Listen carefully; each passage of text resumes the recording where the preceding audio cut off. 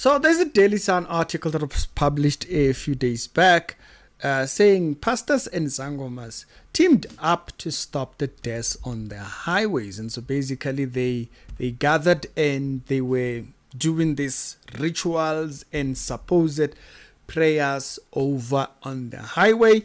And they were doing this so that they can avert the deaths that are occurring on the roads and stuff. And so there's certain portions I want to go to and we read inside what are they talking about or what they are saying. But before we start that, I want to just read a small little portion of a Bible verse and then we'll go reading inside there. And then I got about 4 verses that I want to give you after that. So 5 verses total. And so let's take that particular route. I'm going to read you the small little portion. And the first one is Isaiah chapter number 55, verse about number 8. Okay. But if you begin from 7, you can see the verse says something quite interesting there. It puts out a certain idea about how God sees the things that mankind get up to. He says, let the wicked man forsake his own way. The righteous man, his own, and the unrighteous man, his own thoughts. Now, notice he needs, in that verse, God wants you to recognize your state of being, meaning that you are unrighteous. Let the unrighteous man notice that he is unrighteous first. It starts there on agreeing with God that you are in the wrong. And so that way you can be willing to acknowledge his way to begin with. It says, let him forsake. So if you go down to verse number 8, which is what I wanted, it says, for my thoughts are not your thoughts, neither my ways your ways, right? And so it declares the Lord. So we can deduce from this here that God has a way, and man, unfortunately, outside of salvation, tends to craft his own path. You are driving. You're busy driving. You're driving. I think. Is it driving? Okay. Zulu people will correct me down in the comments. Is it driving? You are busy driving the way your own paths. The Bible says we are very much keen on such a thing, and so. That's the first thing before we go into reading this particular article. It's the Rick's Reality Show, the Daily Christian Commentary videos. If it's your first time over here, be sure to check out some other videos that are down in the pinned comments, and I'm going to check you out over there. Now, remember, we are studying a discipleship group. It's not like the study groups here, okay?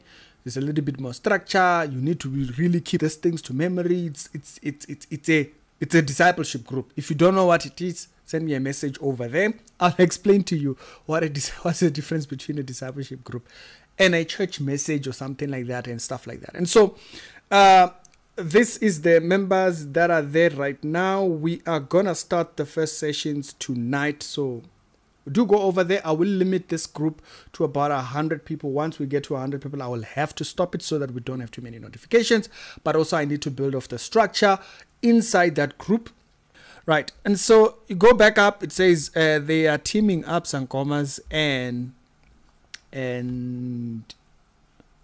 all right, interesting. Pastors and train performing rituals and to end horrible accidents on the notorious R521 between Polokwane and Mahwati, is it? Right, it says that as horrific accidents continue to claim lives, okay, particularly within this particular region. I guess the king of that particular area called for this, okay, decided to seek divine intervention by just calling both groups. I guess the chief of this organized the prayer where pastors and of different churches and Sangoma gathered to pray, to perform rituals on this particular thing. Now, you don't know my thoughts on that particular thing or what I think the Bible paints out very well about our involvement with rituals is that Genesis chapter number 6, as I've illustrated, is a very clear picture of why we should not do that. When we continue to converse and with beings from beyond life, there is a corruption that takes place. And this particular Bible, chapter number 6 of Genesis shows that. He says the thoughts of man was continuously wicked. And that's an example of what happens when one delves themselves into ritual practice. And so that's why God don't want us doing anything like that, right? And so, to be very clear there, okay? Why shouldn't be delving within these rituals and all these things, right? It says the aim is to ask God to put an end to this particular thing, okay? The recent prayer was done after the lives of about 10 people, 10 teachers and 2 drivers on the 28th of May. And then it goes on to name the kind of a car that was involved in this accident and stuff. The part that I wanted is this particular spot right here. It says, we are tired of witnessing horrific accidents on the road and burying our loved ones almost every weekend because of the road. God is our last resort. That's the, I don't know if that's what the pastor said or if that's what the Sangoma said. God is our last resort, and we believe He will answer our prayers. All right.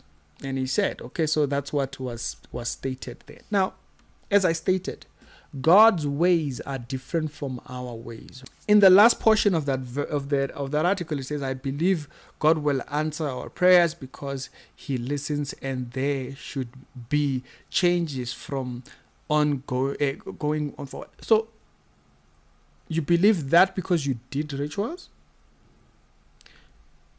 Is that why you believe that, or do you believe that because that's what God has assigned? I'm going to give you an example of a few verses. In Genesis chapter number 4, verse number 2 up until verse number 3, you will see something. It states out after Cain, his brother, was born and so forth. It says, so in the course of time, okay, so as time went on and the sons of Adam started to learn the ways of God, this is what came up.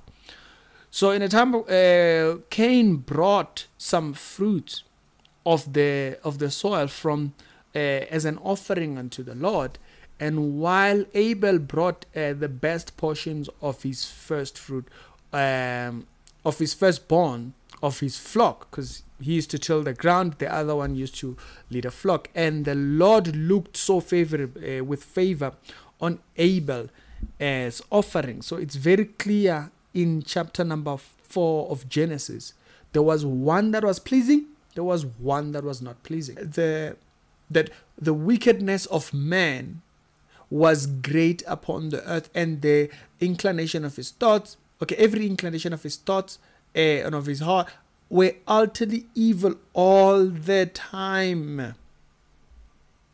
There goes an issue right there. Okay, it's that their interactions with these beings corrupted their ways. Another example, Exodus chapter number 5, verse number 2. You remember Moses and Aaron are going to Pharaoh to release God's people, right? And but Pharaoh replied, who is the Lord that I should obey his voice? Which is our tendency. When we hear, this is how God wants us to do, we're like, who's that? Oh, who's that? I got my ancestors, I got whatever. I know them folks. Who is this God that I should listen to him? You know? And that was his reply. You can see it right there. Who is the Lord that I should hear his voice and let them go? I do not know the Lord. Now remember, my ways are different. He said, I don't know him.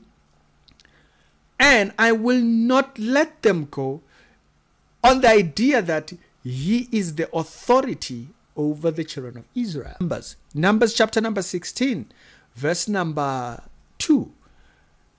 A rebellion against Moses amongst the 250 men in Israel, renowned as leaders of the congregation representatives in the assembly. So there was some form of a resistance that started to brew amongst the people against Moses and Aaron. And what does it say? And they came against Moses and Aaron and told them, "You have taken too much upon us." And basically, just read the last line right there. It says, "Why then do you exalt yourself above the assembly of the Lord?" And so they were even speaking as if they had what the assembly should be following.